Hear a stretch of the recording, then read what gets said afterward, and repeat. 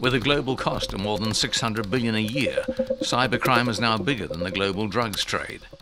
It will cost the world $6 trillion a year by 2021. What protection do you have in place? And will you be ready when they come for you?